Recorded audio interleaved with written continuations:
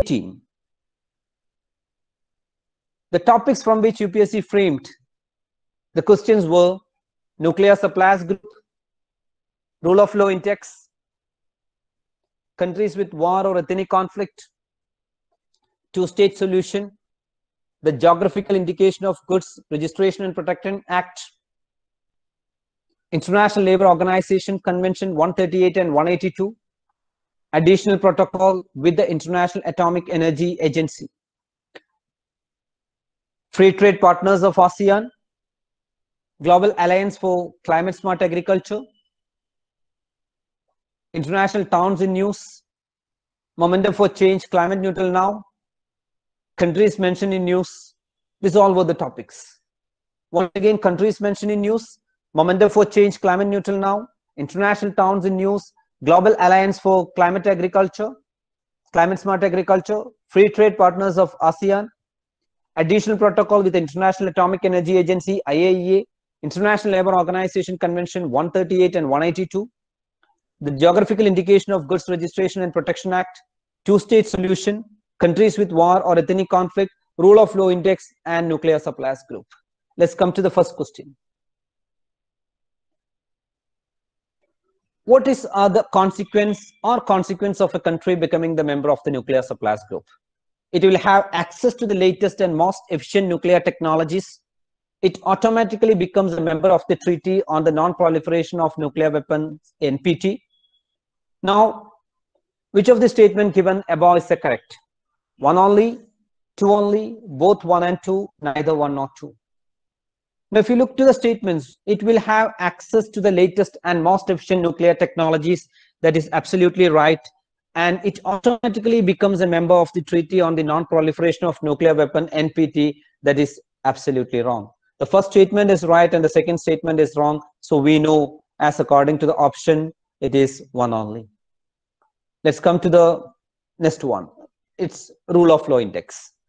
Rule of law index is released by which of the following? A direct question: Amnesty International, International Court of Justice, the word of UN Commissioner for Human Rights, World Justice Report.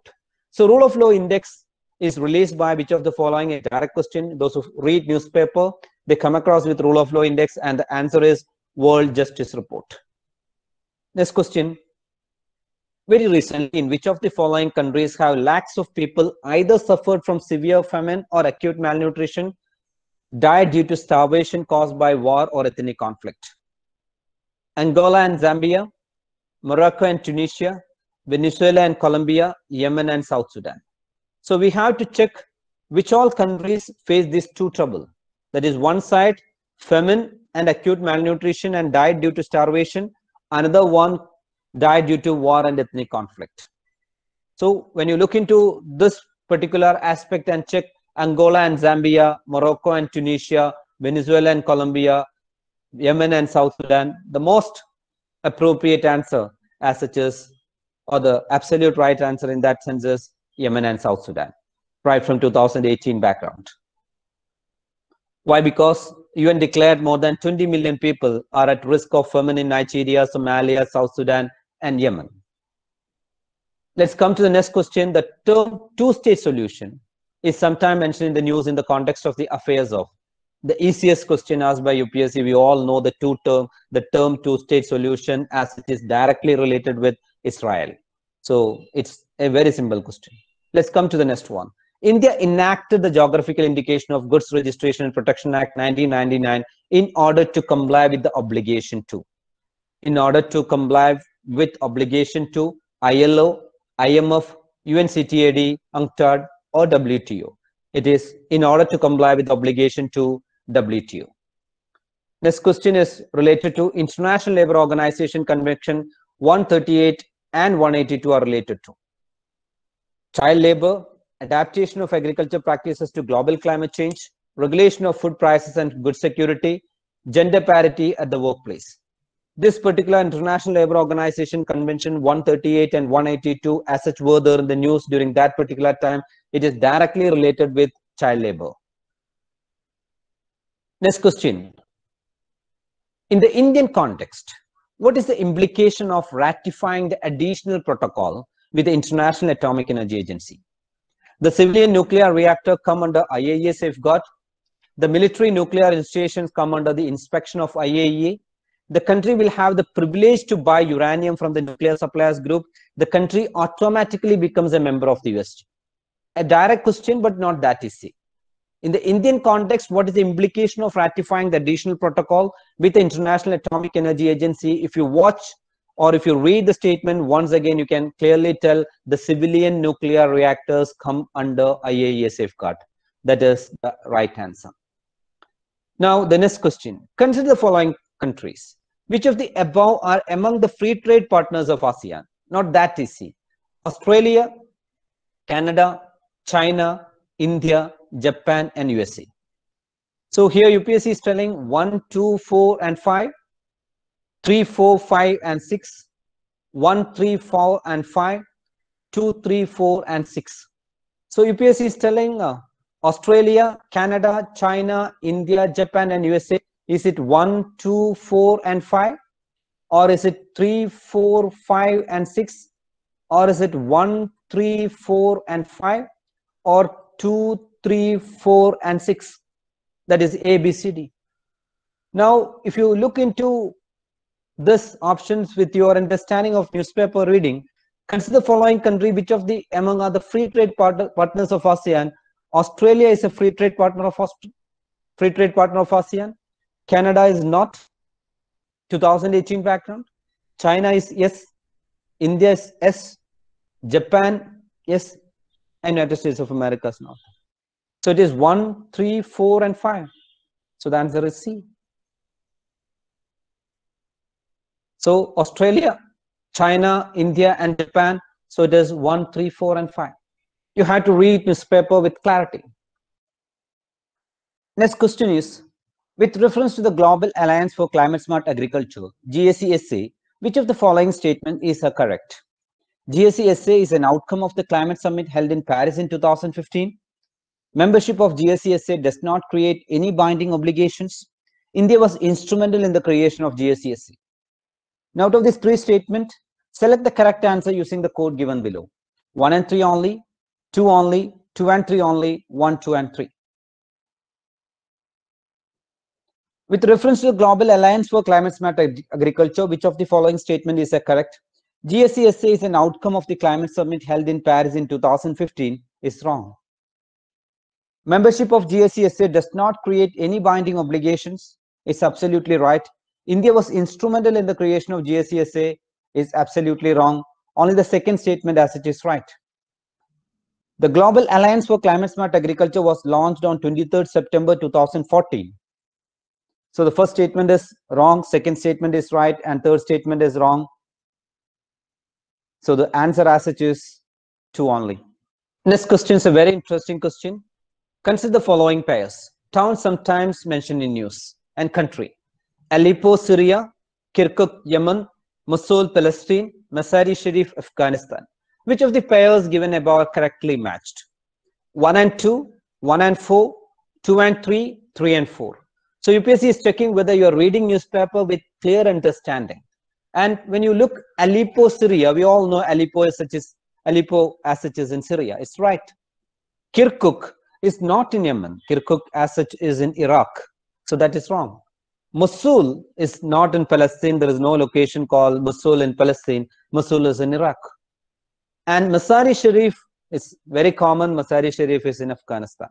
So if you look into this, Aleppo, Syria is right. Kirkuk, Mosul, Yemen, Palestine respectively is absolutely wrong. Masari Sharif in Afghanistan as such is right. So if you look 1 and 2, 1 and 4, 2 and 3, 3 and 4, it is 1 and 4 is right. Let's come to the next question. Momentum for Change, Climate Neutral Now, is an initiative launched by the Intergovernmental Panel on Climate Change, UNEP Secretariat, UNFCCC Secretariat, the World Meteorological Organization. A very direct question, a very simple question. Momentum for Change, Climate Neutral Now is an initiative launched by UNFCCC. Now, let's come to another interesting question. Let's come to the last question of 2018. Consider the following pairs. Regions sometime mentioned in news: Catalonia, Crimea, Mindanao, Oromia. Country: Spain, Hungary, Philippines, and Nigeria. Which of the pairs given above are correctly matched? 1, 2, and 3, 3 and 4, 1 and 3, 2 and 4. When you look back to the same, Catalonia, we know it is in Spain. Crimea, it is not in Hungary. Mindanao, it is in Philippines. Oromia, it is not in Nigeria. So when you look back, Catalonia, that is in Spain, that is right. Crimea, that is not in Hungary, it is in Ukraine. Mindanao, that is in Philippines, that is right. And Oromia, that is not in Nigeria, that is in Ethiopia. Oromia was in news due to ethnic violence and general anarchy in that particular location. So the first statement and the third one, or the first one and the third one, Catalonia and Mindanao as it is right. So right from the option, we can tell 1 and 3 is right, and the option as it is C, 1 and 3. So we completed 2018.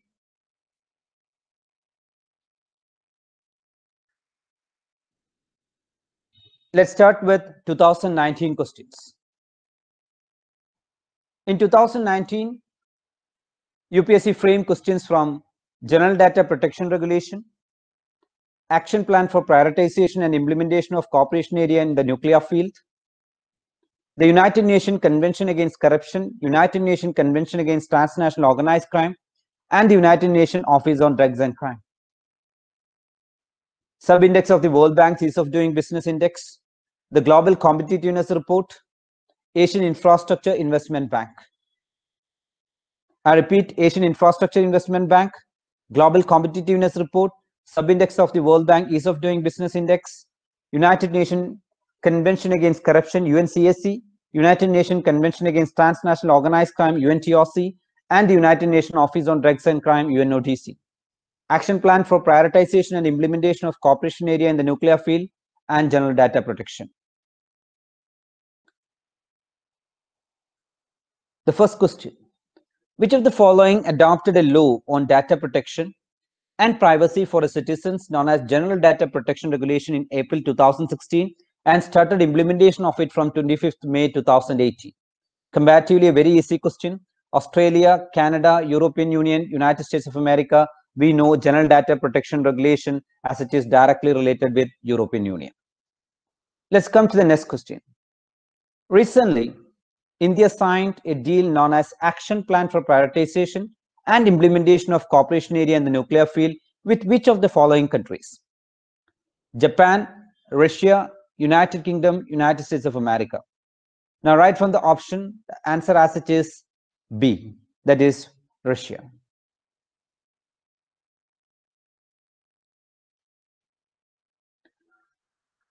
The next question, consider the following statement. The United Nations Convention Against Corruption, UNCAC, has a protocol against the smuggling of migrants by land, sea, and air. The UNCAC is the ever first legally binding global anti-corruption instrument. A highlight of the United Nations Convention Against Transnational Organized Crime, UNTOC, is the inclusion of a specific chapter aimed at returning assets to their rightful owner from whom they had been taken illicitly. The United Nations Office on Drugs and Crime, UNODC, is mandated by its member state to assist in the implementation of both UNCAC and UNTOC. Which of the statements given above are correct? 1 and 3 only, 2, 3 and 4, 2 and 4, 1, 2, 3 and 4. The United Nations Convention Against Corruption, UNCAC, has a protocol against the smuggling of migrants by land, sea, and air is wrong. That is UNTOC. The second statement, UNCAC is the first ever legally binding a global anti-corruption instrument. That is right. A highlight of the United Nations Convention Against Transnational Organized Crime is the inclusion of a specific chapter aimed at returning assets to their rightful owner from whom they had been taken illicitly. That's a wrong statement. That is related with UNCAC.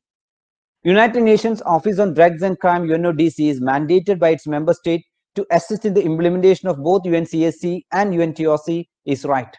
So when you look into the statements, you can see the second statement and the fourth statement as it is right, first statement and the third statement as it is wrong. So that is second and 4 are the right statements. So 2 and 4. So right from the option, we can tell 2 and 4 is right. Answer is C. Let's come to the next question. Which one of the following is not a subindex of the World Bank's Ease of Doing Business Index? Ease of Doing Business Index, we know it is having 10 subindex. Maintenance of law and order, paying taxes, registering property, dealing with construction permits. If you look into the Ease of Doing Business Index sub-indexes, you can see starting a business, dealing with construction permits, getting electricity, registering property, getting credit, protecting minority investors, paying taxes, trading across borders, enforcing contracts, and resolving insolvency. So these are the 10 sub-index related to ease of doing business. So right from the option, maintenance of law and order is not related with ease of doing business index, sub-index. Paying taxes is right, registering property is right, dealing with construction permits as such is right. So the answer as such is maintenance of law and order. Let's come to the next question, the fifth one. The Global Competitiveness Report is published by, is a very easy question, very direct question. We all know Global Competitiveness Report is published by World Economic Forum. It is not by International Monetary Fund. It's not by United Nations Conference on Trade and Development. It's not by World Bank. It is by World Economic Forum. Let's come to the final question, the sixth question. With reference to Asian Infrastructure Investment Bank, AIIB, consider the following statement. In AIIB has more than 80 member nations. India is the largest shareholder in AIIB. AIIB does not have any members from outside Asia. Which of the statement given above is correct? 1 only, 2 and 3 only, 1 and 3, 1, 2 and 3. When you look back to the statement, AIIB has more than 80 member nation is absolutely right, because AIIB has around 97 members. So the first statement is right. India is the largest shareholder in AIIB is wrong, because China is the largest shareholder. AIIB does not have any member from outside Asia. That is also wrong. There is members from outside Asia.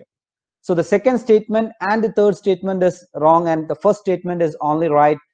AIIB has more than 80 member nation. That is right. So from the option we can tell A on 1 only, A is the right statement, or option A is right. So we discussed 2017, 2018 and 2019. Related to 2020, we had a deep analysis, watched the video and enjoy what is actually international issues in connection with 2020. We had a detailed analysis by relating with newspapers and magazines, article related to the question. So we started this discussion asking few questions. What is to be studied in international issues?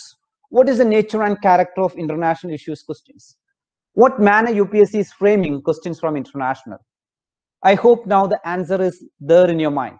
You have to read and understand international issues as according to this standard. As according to standard of 2017, 18 and 19. And you should have a thorough look over 2020 when you frame the standard of UPSC international related questions. Calm version is the most productive version. Relaxedly listen to the nature and character of 2017, 18 and 19 questions.